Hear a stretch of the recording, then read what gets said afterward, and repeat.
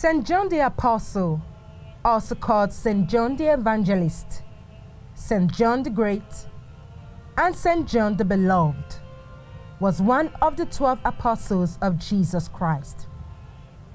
He is the son of Zebedee, a Galilean fisherman, and Salome, the sister of Mary, the mother of Jesus Christ. He is also the younger brother of James, who was also among the 12 apostles. James and John were Jesus' cousins. John and his brother James were among the first disciples called by Jesus Christ. His mother was among those women who ministered to the circle of disciples. John and James were called sons of thunder by Jesus Christ, perhaps because of some character traits, such as the zeal exemplified in them. He was one of Jesus' closest confidants. Interestingly, the Apostle John is mentioned by name in every gospel except the one named after him. John was a fisherman just like his father. John lived in Jerusalem before the destruction of Jerusalem by the Romans in 70 AD. And John later moved to Ephesus.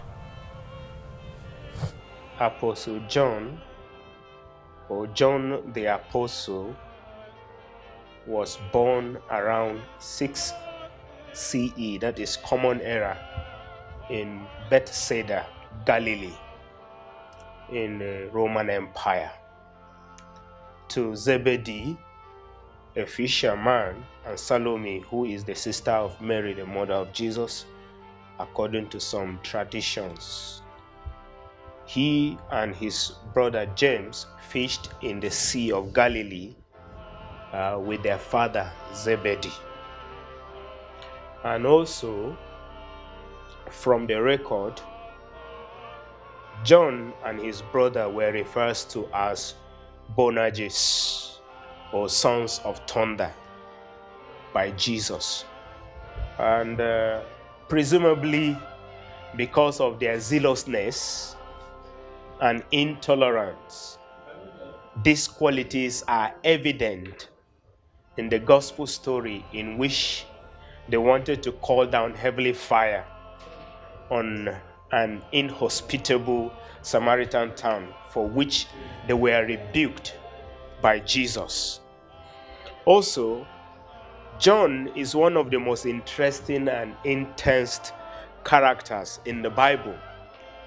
Besides Apostle John, he is also called John the Beloved, John the Evangelist, and John the Elder. He is a person who was closest to Jesus during his earthly ministry. John, along with Peter and James, formed Jesus' inner cycle. He was also one of the original 12 apostles. So this is much I can say about John. Apostle John, also known as St. John, and was one of the disciples Jesus first called. He was one of the closest confidants of Jesus Christ. He's one person that was tagged the Beloved. So if you read Matthew, Mark, Luke, and John, his name came up there more. And James, his brother, they were all partners, both as fishermen and even as disciples of Jesus.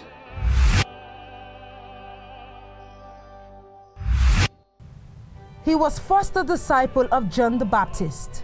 Apostle John is traditionally believed to be one of the 2 disciples who witnessed the descending of the dove upon Jesus Christ, calling him the Lamb of God during his baptism. And he followed Jesus Christ and spent the day with him. Zebedee the fisherman and his sons fished in the Sea of Galilee, where Jesus then came to call Peter, Andrew, James, and John, and they followed him. Even though there is not so much clear account about conversion evidence, but what we know about this man, John, is the fact that he was one of the two disciples of John the Baptist who followed Jesus and spent days with him after hearing John the Baptist calling Jesus, "Behold, the Lamb of God." Along with Peter, Andrew, and his brother James, he followed Jesus after they were called. Now, in John chapter 1, verse 35 to 39, it tells us a little bit about his life. Again, the next day, John stood with two of his disciples, and looking at Jesus, he walked. He said, "Behold, the Lamb of God." The two disciples heard him speak, and they followed Jesus.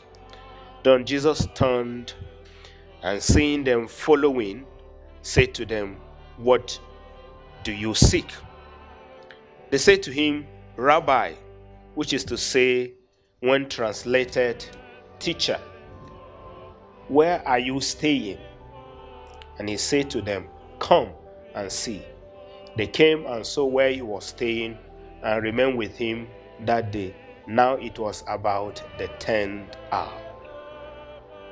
So, John the Apostle was first of all a disciple of John the Baptist, which that tells us that that was where his conversion took place. And of course, we know about the preaching of John the Baptist, about repentance and what have you. I sincerely believe that this was where the conversion took place before his call. And when John was called, he was about one of the youngest of all the apostles. And since his call, he did not go back. So his brothers, himself and his brothers were disciples of John. Jesus then called Peter, called Andrew, and these two sons of Zebedee, James and John. And they are among the 12. So this is what actually I could say about his background before he became the disciple of Jesus. It is recorded clearly in the Bible that John was among Jesus Christ's closest disciples. He was present at the resurrection of Jairus' daughter, also at Jesus' transfiguration and at the Garden of Gethsemane before Jesus was arrested. John was also described as a pillar of the Jerusalem church by Apostle Paul. Apostle John was also the one that reported to Jesus Christ that they had forbidden a non-disciple from casting out demons in Jesus' name. There are particular 3 times in the scripture, himself, John, and his brothers, James and Peter, they were with Jesus in a very 3 particular situation. One of them was when Jesus raised Jairus' daughter. If you remember very well, Jesus told everybody to stay outside, and he entered with some of his disciples. So Jesus entered into Jairus' house with 3 of them, James, John, and Peter. That's number 1. Secondly, they were with Jesus on the mountain top, on the mountain of transfiguration. James, John, and Peter were with Jesus on the mountain of transfiguration. You know, they were so surprised. Those disciples that Jesus carried with him, John and his brother were the one. And also on the night of betrayal, in the Garden of Gethsemane, where Jesus took Peter, James, and himself, they pray. You know, the Bible told us that the sweat that was coming out of Jesus was like blood. At that point in time, the 3 people that were with Jesus were John, James, and Peter. The call of John, we can refer back to 1 John chapter 1 verse 35 following, because that was where they followed Jesus after Jesus was introduced as the Lamb of God, and they followed him to when they were called. Now, there is no information in the Bible concerning the duration of John's activities, particularly in Judea. But according to tradition, John and the other disciples remained some 12 years in the field of labor. And the persecution of the Christians under Herod Agrippa I led to the scattering of the apostles through the Roman Empire provinces. And if you look at Acts chapter 12, verse 1 to 17, it tells us more about all that happened. But then, throughout the period of 3.5 years, they were with Jesus as disciples. They were being tutored, being discipled by Jesus. And you will also recall, particularly on the event of transfiguration. The event of the transfiguration, John the apostle, Peter and James were together. And Peter were called together to go for that prayer before the transfiguration experience took place.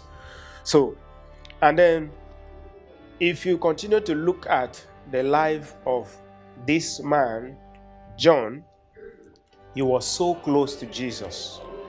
And that is why in his in his gospel, he is called John the Beloved. He referred to himself John the Beloved.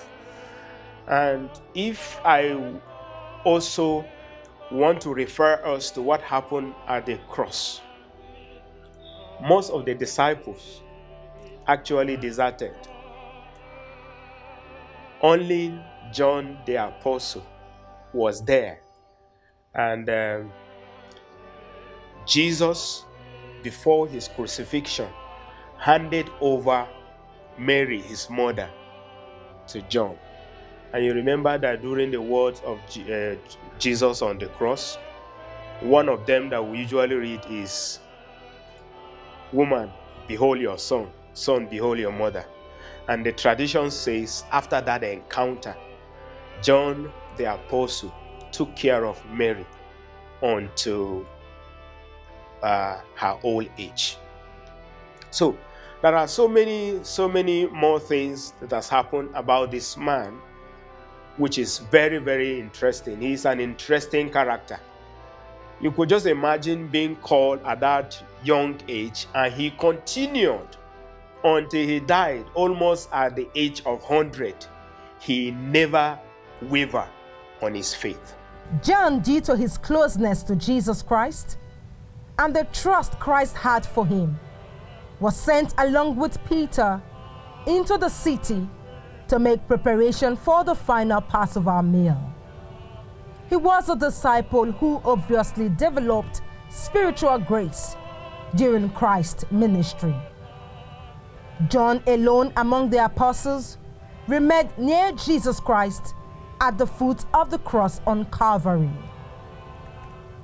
Apostle John, together with Peter, took a prominent part in the founding and guidance of the church. He was with Apostle Peter at the healing of the lame man at the Solomon's porch in the temple, and he was also thrown into prison with Peter.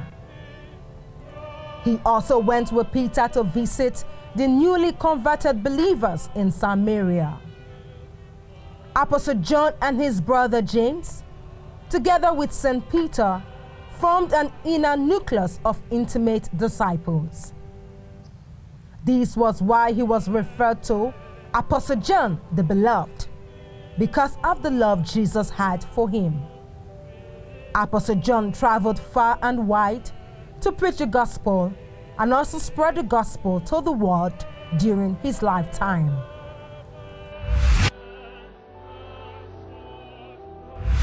Talking about missionary journey, you know, his own life is not the same thing like that of Apostle Paul, where you will hear of first missionary journey, second missionary journey, and all of that. We don't have any account about missionary journeys of John the Apostle, but so much of his life was all about the teachings he received and the impact he lived to make. And if you go through his gospel, you will see how he presented Jesus differently. From chapter 1 to chapter 2 to chapter 3, you will see how he presented the divinity of Jesus. In the beginning was the Word, and the Word was with God. And it moves on to the marriage in Canaan of Galilee, and it moves on to Nicodemus' encounter with Jesus. So these are some of the things you will see about John the Apostle. And if you read through his record, you won't see specifically something mentioned about missionary journey.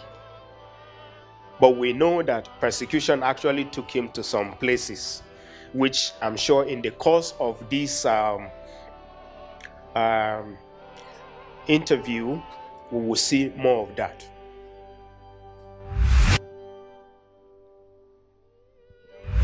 Apostle John was one of the most important disciples of Jesus Christ, and he was among the three that followed Christ everywhere he went, and can be referred to as his personal assistant. Due to his faith in Christ Jesus, he was able to receive revelations from God. He was passionately devoted to the proclamation of truth in Christ Jesus. Keeping faith in relation to Christ, Apostle John. John was part of the inner circle of Jesus, you know, the larger circle of the 12 and the inner circle. So, along with his brothers, just like we said earlier, and they had opportunity. Maybe one thing that grew the faith of Apostle John was because he had opportunity to encounter some inner events with the Lord Jesus Christ. Maybe if he hadn't had that opportunity to encounter those inner events, like in seeing Jesus prayed and sweating, like being together with the Lord Jesus on the Mount of Transfiguration, maybe him seeing Jesus heal Jairus' daughter, and several close his situation. Maybe his situation he wouldn't have had so much faith that he had. But these are some of the events that you could see in his life that possibly has affected his faith. He saw situations barely with his hand, with his eye, with his face, eyes. He saw them clearly, and they were so glaring to him. So even to me, I could put myself in a situation like being in that opportunity, being in that state at that point in time, seeing the Lord Jesus being transfigured in my face. It's enough for me to change everything in me. Because out of 12 men, I had the opportunity to be with the Lord Jesus, and unfortunately for the others, they never had that opportunity. But I had that opportunity to be with the Lord Jesus, being transfigured, in this, being seen in a different platform entirely. Not just being seen in a different platform entirely, but I saw Elijah and I saw Moses coming down with him. Elijah was with him, Moses was with him. It was the prophet, patriarchs of old that lived before Jesus came down. And I saw it. It's enough to affect everything about me. The totality of my being entirely. Physically, spiritually, in every entity. So and I want to believe that that's one thing that affected his faith. And that was one of the reasons, I guess, that made him to go ahead more. And when we want to relay this to Christians these days, maybe we'll need evidences like these to affect our faith. Maybe we need evidence like, Jesus showing us sign that he exists, sign that he is God, sign that he is the King of the world, sign that he is the Son of God. Try signs that will show him that he rules and reigns over all. maybe that will affect our faith too, because Christianity these days, it seems to be lackadaisical. We don't seem to worship the Lord so much again. Sin has infiltrated into our society, into the church, you know. We just do things the way we feel like we should do it. Not many of the time I tend to sit down and think like, is it the same faith that John, Peter, Paul believed that we are practicing these days? I find it difficult to see a correlation. I find it difficult to see a correlation because they suffered for this gospel. John, James, Peter, the disciples, Paul, all of them suffered for this gospel. Maybe because they had first-hand information from the Lord Jesus. Maybe we too need that kind of maybe the Lord needs to show himself to us too. Maybe when he shows himself to us, we can have that convincing faith, that faith that is grounded, that unshakable faith in him. And unfortunately, that's not been seen in our days today, but we believe that the Lord will affect our world and society very clearly. So it was passionately devoted to proclaiming the truth, and it kept on going and it never stopped. It kept on going and never stopped. So these days, we'll pray that the Lord will convince us. We'll pray that the Lord will help us. We'll pray that the Lord will give us grace to believe him more. But sincerely, the level of our faith is beginning to go down day by day. We're finally beginning to see things not the way the Lord will have seen it, not the way God will have seen it, but we need him to convince us, to give us a sign that he is God. I'm just saying anyway, maybe just like Apostle John saw it, that helped his faith, maybe that will help our own faith too in these days now. And I hope that God will convince the Christians of this world for a greater thing to happen in Jesus' name. It is recorded that Apostle John was persecuted during his days, but God was with him all through, and he survived all the persecutions. Of course, like any other apostle, John did not escape persecution. Of course, he was also persecuted. Now, by the order of the Roman emperor called Domitian, John was exiled to the island called Patmos. Domitian ordered his exile because he saw John as a threat to his rule. However, his popularity and influence in the Christian community continued through correspondence with all the churches. That is, churches founded, he was sending letters to them, talking to them about their faith, which if you read the 3 of his epistles, 1 John, 2 John, 3 John, you see all of those were epistles he was sending to church in Ephesus that he established. Now, according to the Christian writer called Tertullian, for preaching the gospel, Roman authorities exiled him to island of Patmos after throwing him into boiling oil, from which he escaped unharmed. You could just imagine that boiling oil was boiled, and then John was thrown into that oil.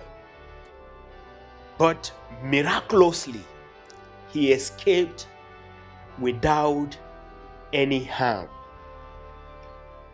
And when he was exiled to the land of Patmos, to the island of Patmos, he received the revelation from Christ in that island called Patmos, where he wrote the book of Revelation. So, indeed, Apostle John was persecuted. But among all the apostles, Apostle John is one apostle that did not die because of martyrdom. There was an effort to kill him, but he didn't die. And then at the end of the day, after the writing of the book of Revelation, of course, after some time, we're going to look at his death, but he died a natural death.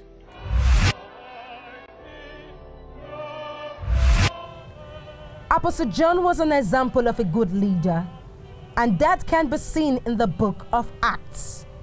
He was a servant leader who don't just give command but work as well.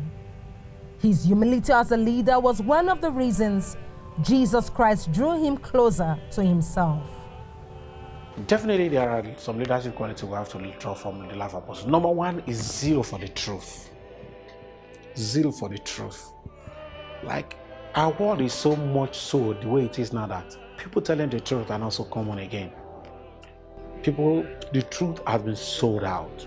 Nobody is telling the truth any longer. Even in church, people telling the truth are so scarce now. Everybody's lying over one thing or the other. That's number one thing we need to learn from the life of Apostle John. Number two is confidence and boldness. It's confidence and boldness. Yeah, well, these days you find people with confidence and boldness that is equal to pride.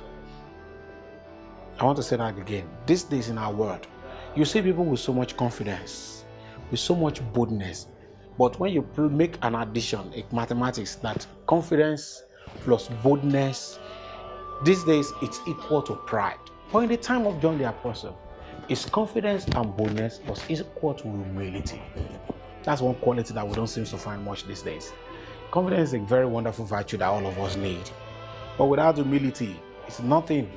Apostle John had it in excess. He was confident, he was bold, and yet he was humble. Now, talking about his leadership quality, the Gospel of John is one of those Gospels that you would need to read if you want to be a good leader. If you don't read the Gospel of John and his epistles, then so many things will be missing. What do I mean? If you read John chapter 10, verse 1 to 18, it tells us about the records of Christ's monologue about being a good shepherd. And in this monologue, Jesus likened himself to a gate through which his sheep enter into pasture, and a good shepherd who lays his life down for those sheep. And I want to believe that Apostle John was not just writing those things for record purposes. These teachings of Jesus about being a good shepherd must have influenced his life. So, if you want to, in our modern day Christianity and society, if you want to be a good leader, one place you should look to is the writings of John and what he has for us as a record. And that is why we will see there Jesus say, I am the good shepherd. You can't be a good leader if you are not a shepherd. We must look at characteristics of a shepherd. A shepherd who is not a hireling will always be willing to give his life to protect his sheep. If we can relate it with our contemporary shepherds today, I'm not talking about herdsmen who goes about perpetrating evil. I'm talking about real typical shepherd. They care for their sheep. They know their sheep by name. Their sheep know them. And they do everything possible to ensure that their sheep are protected. So for you to be a good leader, you ought to be a shepherd. That is, putting your life, the life of your sheep, above your own life. Ensuring that people under you are properly protected and taken care of before yourself. So that is one thing we will see about the man Apostle John. But also, if we can also go to John chapter 13. In the gospel record, John chapter 13, we're talking about the washing of the feet. That record is only found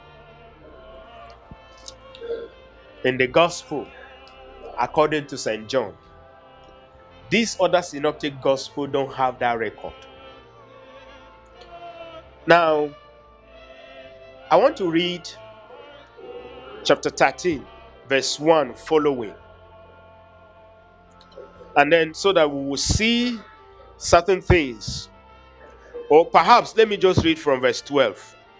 So when he had washed their feet, taking his garment and sat down again, he said to them, "Do you know what I have done to you? You call me teacher and Lord, and you say, well, for so I am. If then your Lord and teacher have washed your feet, you also ought to wash one another's feet. For I have given you an example that you should do as I have done to you.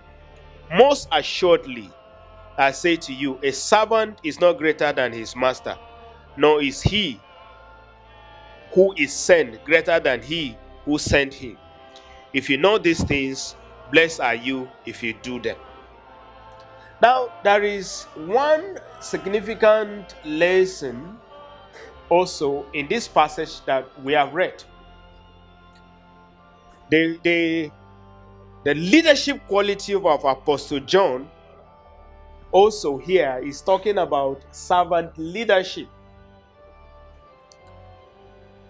Of all the four gospels, only John wrote about the washing of the feet in John 13, 1 to 15, where I've just read.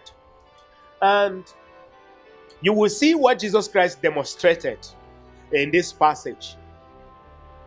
Son of God, the master. He was their master. He was Lord. But he demonstrated the act of humility. He stood low by washing his disciples' feet.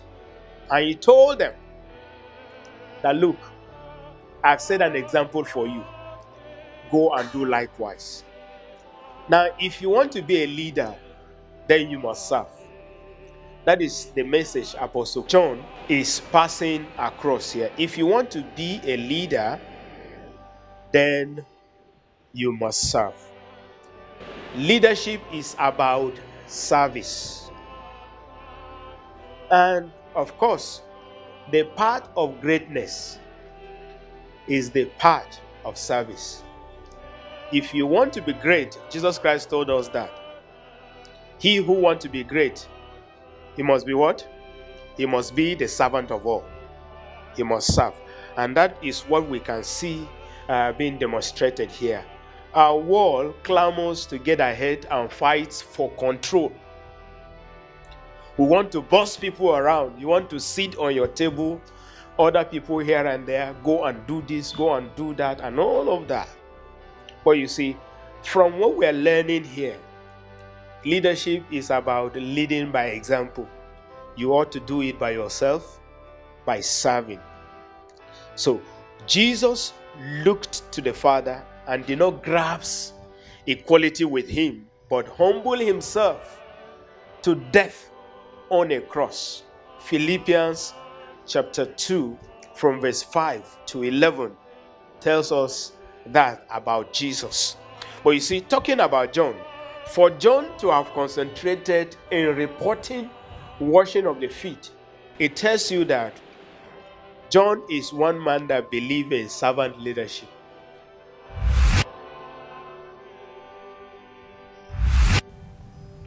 From the life of Apostle John, it is seen that he was humble, dedicated to his duty, and carried out any instruction given to him by Christ.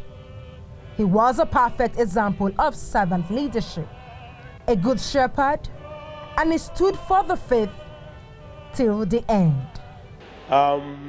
There is so much we can learn from Apostle John. From record, he was one of the youngest disciples of Jesus. I mean the 12 disciples of Jesus. He was one of the youngest. And throughout his life, from being the disciple of John the Baptist to when he was called, he was very, very zealous. He did his work until he died, was still in the faith, which tells you that he kept this faith and he even related to others. Because despite the persecution, if you were the one that was thrown inside the boiling oil, by the time you escape from it, I don't know what would be your mind on that kind of situation. But you see, this man continued. He was unwavering. He was persistent. He continued. And even when he was banished to the island of Patmos, and you know, usually when you are banished, you are not going to carry so many things with you, things that will give you comfort. You are banished. You are being exiled. Go away from here. We don't want to see you here anymore. And he went there. And it was on that banishment that this apostle was still able to write Revelation chapter 1 to 22. If you look at Revelation, each time you read it, you will see indeed that this was an apocalyptic writing. It was a revelation from God. So, and it was towards the end of his life that he wrote the book of Revelation, which means that Apostle John continued in faith. He didn't run away. There was no challenge that was too big that would make him not to continue. Despite the persecution, he continued. So young men in the ministry, you have to continue to move on, no matter what, because we have an example. Apostle John has given us an example for what it means. From young age to almost 100, he was still in the faith. And of course, as a result of his writing, we still have books written by him that we're reading today. Apostle John has been an important figure for Christianity because he is believed to have been the author of the 4th non-synoptic gospel, 3 canonical letters, and the book of Revelation, which the church tradition also agreed upon.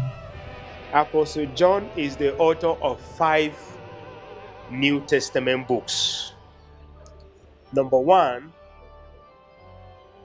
the Gospel according to St. John.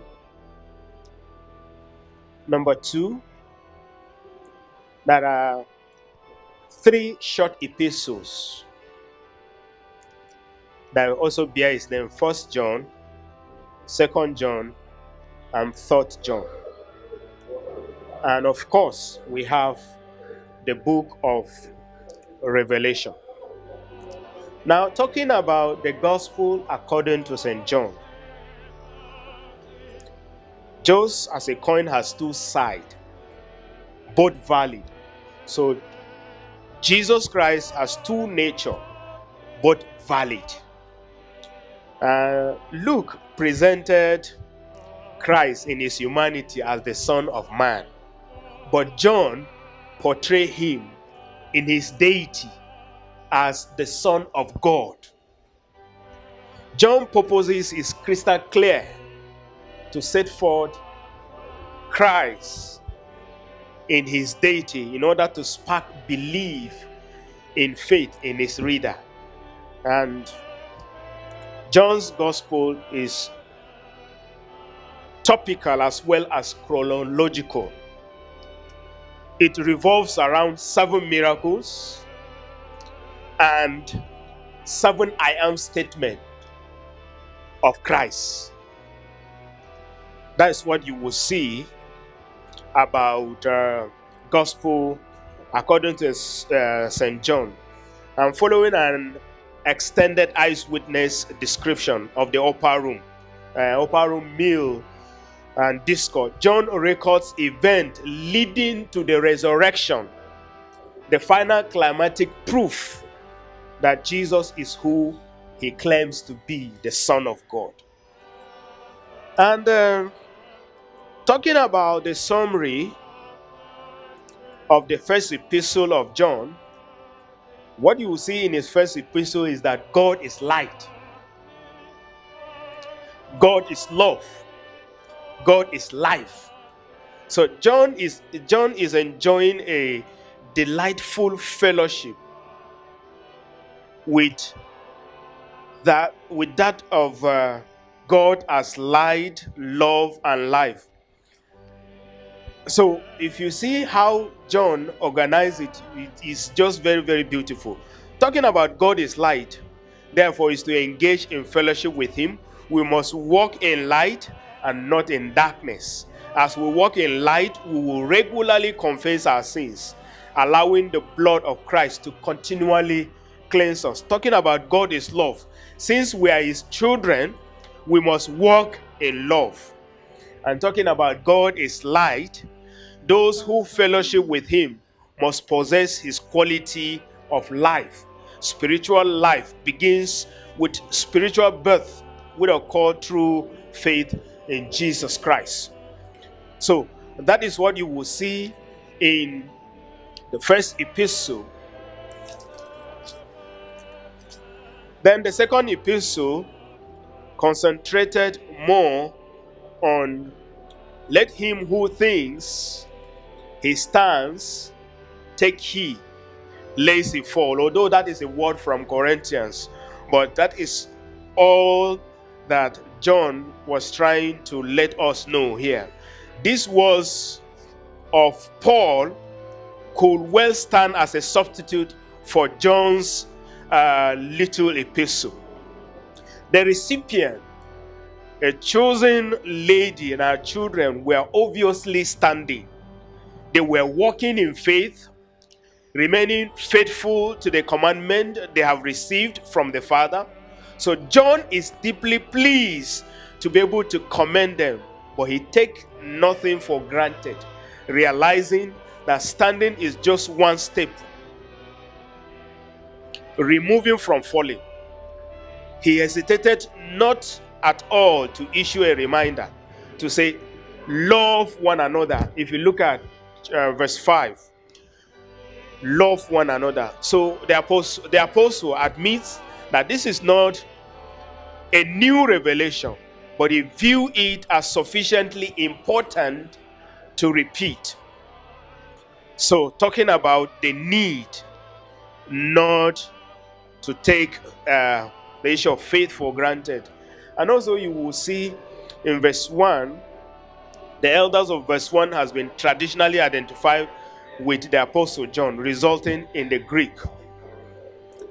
That is about the second epistle. And then you also see the third epistle of Apostle is about the encouragement.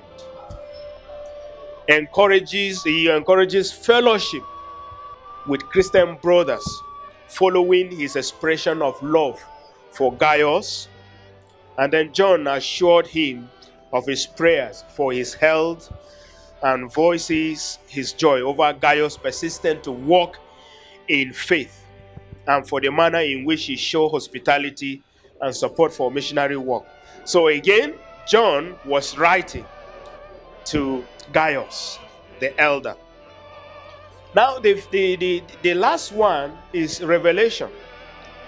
The revelation of Christ. So just as Genesis is the book of beginning, Revelation is the book of consummation. In it, the divine program of redemption is brought to fruition, and the holy name of God is vindicated before all creation. And the title of this book in Greek is Apocalypsis. That is the revelation of John. It is also known as the Apocalypse.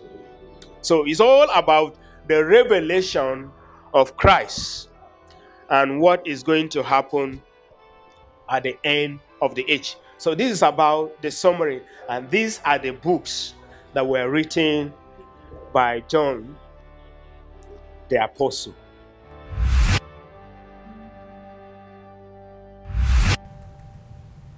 It is recorded that Apostle John died at old age and is the only apostle that didn't die through persecution like the rest who were martyred for their faith.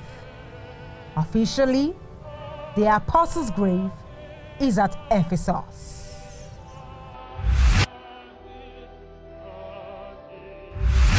John's life serves to remind us of several lessons. And these lessons, we can apply them to our lives. Number one, zeal for the truth must always be balanced by a love for people. Without it, zeal can turn to harshness and judgmentalism. Conversely, abundant love that lacks the ability to discern truth from error can become gushing sentimentality. As John learned as he matured, if we speak the truth in love, we and those we touch will in all things grow up into him who is the head, that is Christ. So John was someone with a lot of zeal. But one of the things we need to learn is that if you have zeal for God, you must also have love for him. Zeal and love must go together. Secondly, confidence and boldness. John was someone that was very, very confident, very, very bold, untempered by compassion and grace. Confidence is a wonderful virtue which every Christian should have. But without humility, it becomes a self-confidence. If you have confidence without humility, it becomes a self-confidence which can lead to boasting, and it will become an attitude of exclusiveness. When that happens, our witness of the grace of God is tainted. Others sees in us exactly the kind of person we wish not to be. So from this man, you could see someone who persisted, who was unwavering, who continued from when he was called to the end of his life. Even at the foot of the cross, when other disciples were no more, John was there. It was because he was there, that was why Jesus Christ was able to hand over his mother to him. And indeed, it tells you that the name John the Beloved actually worked out in his life. It is as a result of love that he went all through. John was an apostle that loved God, and he continued, and despite all that happened. So there is so much we can learn from John the apostle, and lessons we can take home. And so let us be encouraged. Let us learn from this man. It should be your encouragement as a Christian. John was able to hold on. We must also continue to hold on, no matter what will come our way. I just want to pray for us that whatever challenge you're facing right now, you can't give up. Apostle John never gave up. He held on. And because he held on, God granted him more strength. God will grant you more strength in your situation. And he faced so many difficulties, and God granted him the grace. The Lord will grant you grace. John affected his society positively. The grace to affect your society positively, the Lord will grant unto you. John died at old age. You will not die before your time in the mighty name of Jesus. John lived a successful life. You will fulfill your purpose in the mighty name of Jesus Christ. John was an instrument, a vessel of honor unto the name of the Lord. The Lord will cause you to and make you a vessel of honor unto his name in the mighty name of Jesus. John blessed society. It was a blessing to the society at that point in time. The Lord will make you a blessing to your generation in the mighty name of Jesus Christ. Whatever difficulty John faced at that point in time, the Lord took care of it. I pray for you. Whatever difficulty you're facing, the Lord will take care of it for you in the name of Jesus. John shined, you will shine. You will reign and you will shine. Your star will not go down in the name of Jesus. When it comes to matter of the things of the Lord will direct your feet onto where you will minister. It will fill you with the power of the Holy Spirit, just like you filled John with the power of the Holy Spirit. It will fill you with the power of the Holy Spirit, and it will put upon you every spirit of enablement to do greater things and exploit for his name in the name of Jesus. You will never go tired. You will never go dry. Freshness upon you continuously. Freshness upon you continually. Grace for you. Increase for you. Prosperity for you. Enlargement on your way on all that concerns you. In the name of Jesus. The Lord will guide your step onto greatness and onto greater things. And it shall be well with you. God bless you. In Jesus' name we pray. Amen.